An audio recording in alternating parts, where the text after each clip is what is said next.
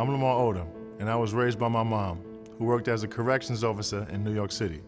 She had a great spirit about her and taught me many valuable lessons, like the importance of hard work and being a person of strong faith. Sadly, my mom never got to see me grow up to be the person I am today.